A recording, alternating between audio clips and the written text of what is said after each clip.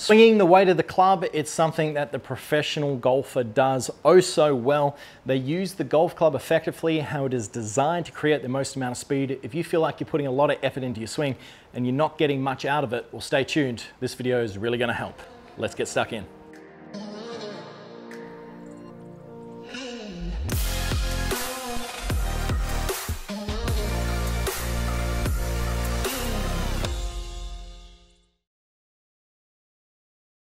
Thanks for tuning in, guys. Kerrod here in the studio today at Joondalup Resort. In this video, we're talking all about swinging the weight of the club head, allowing that club head to release. There's a whole bunch of smart guys sitting in a room trying to make this game as easy as they possibly can for us, and most players are fighting that. They're trying to work way too hard to hit that golf ball. They feel like they're putting a lot of effort into their shots and they're not really getting much reward for doing so. But before we get into it, please go down below, click subscribe, click that bell if you haven't already, just so you get notified of every single video I release. And if you're looking for something a little bit more personalized, well then head over to kggolf.com. I can do online swing analysis, compare your swing to a pro, draw some lines over it, and then also stand in front of the camera just like this, giving you personally prescribed drills and exercises.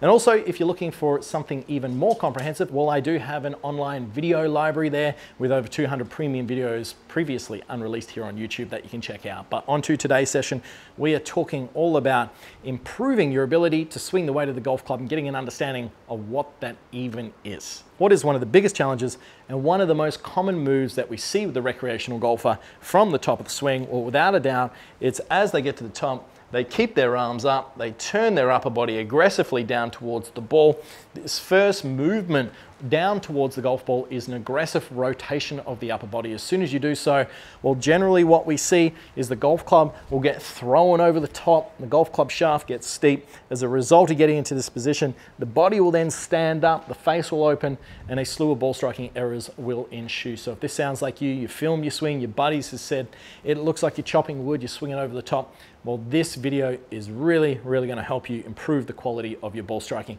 And it is all about learning how to swing and use the weight of the golf club. And I've got two great drills to assist you in doing so. So having an understanding, first of all, of how this golf club is designed to be used is incredibly important.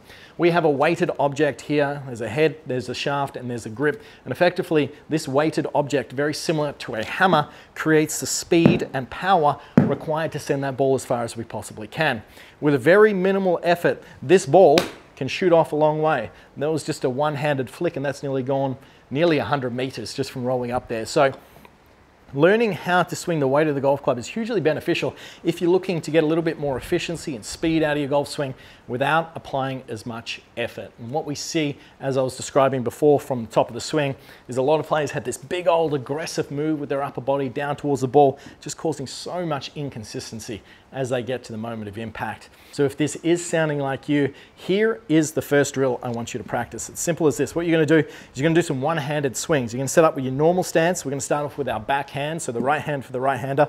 And all you're going to do is you're going to grip the golf club very similar to how you would a hammer. If it feels awkward, well, there's a good chance you're gripping it too much in the palm. So change it around. Don't think about it like a golf club and just bang it up and down like a hammer, feeling like you're getting the full range of motion from the wrist. Once you've done so, what I want you to do is don't be afraid to bend this arm, bend this wrist. And what we're going to do is we're going to get the understanding that this golf club needs to move in a range of motion from hip high to hip high. Now, as you can see, my elbow itself is not moving very far back and through. Effectively, what's happening is there is a rotation of the arm. There is almost a bicep curl motion, a hinging of the wrist that allows us to create this leverage and speed on both sides with very minimal effort. Most players are trying to bang a nail into a piece of wood like this. There's too much tension, they're not using their wrist correctly, they're not allowing that club to release. So this is the first exercise. We're just getting these little one-handed swings back and through. That feels really nice, creating some control and some consistency. Now, if you're a player who is under the assumption that the club face needs to stay facing the target all the time, well, the golf club is not designed to do this. You can see it is built to rotate around its axis around the shaft here. And that creates the release. If you think about it in terms of baseball, if there was a flat edge on a baseball bat, well, you wouldn't get your arms going through the ball like that because it's going to not create any speed. You need that baseball turning down. You need that tennis racket turning down. You need the golf club turning down as well. So we're allowing this wrist to get some mobility back and through. You can see the travel of the club head. It's moving a considerable distance relative to how much I'm actually swinging my arm and my body. Once you've done that, flip it around, grab your left hand. Let's do the same thing, back and forth. I'm feeling that my wrist is rotating up, it's rotating down. I'm feeling that the face is opening and closing. Now, yes, in reality, the professional golfer, as they come through into impact, there isn't as much release as this, only visually. Because what happens is as the body is rotating, that offsets how quickly that face is flipping over. But if they were to not to turn, let's say their body for the professional golfer wasn't to move, it would look like this. A huge flicking and release of the golf club. That is how you create speed. You don't create speed by trying to push this golf club out towards the target. Very important to remember that. So once we've created that single-handed feeling where we're allowing our arm and our wrist to bend, the face to move open and closed, well, from there, we're going to give you the ultimate drill to get the feeling of swinging the weight of the club, and that is to hit shots with your feet together. What we're going to do here is I'm going to put my feet on either side of this little stick as a reference. Going to put a ball at the end of that stick. Now, your objective from this position, very simply put, is to hit these shots without losing your balance. Your feet have got to stay on the ground. Now, very often when I give players this, as they go back, they'll tend to fall over in the follow through. Their right leg will kick out, the old Disco Dave move. And then from there, what happens is that just means that you've tried to start that downswing with your body. The sequence between your body, the arms, and the club is not quite what it should be, and we certainly don't want that. So we're going to get our feet together on either side of this stick. You don't need the stick, it's just a reference for the ball position. And then from here, what we're going to do is we're going to hit a small shot, keeping our balance. Okay, well, from doing that, you can see my feet stayed in the ground. That golf club had a beautiful whipping sensation.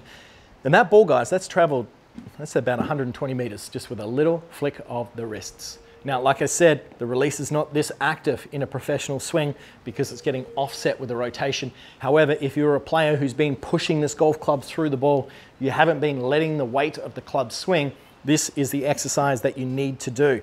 Once you've done that, then your objective is to pick up swing length. Feet together. Make sure your arms are nice and relaxed when you do this. A little bit of a waggle like you see the pros, secure hold. Let's go. Feet together, that ball has sailed off. Nice little draw as well. I'm feeling nice and balanced. That flew nearly 150 meters. And I just got a 7-iron here as well. So 2 great drills for you to work on to help you get a better understanding of how to release the golf club, getting that right hand working back and through, getting the left hand working back and through. One-handed drills are great because you don't have the power and the force and the strength to push it through like you would in a normal swing.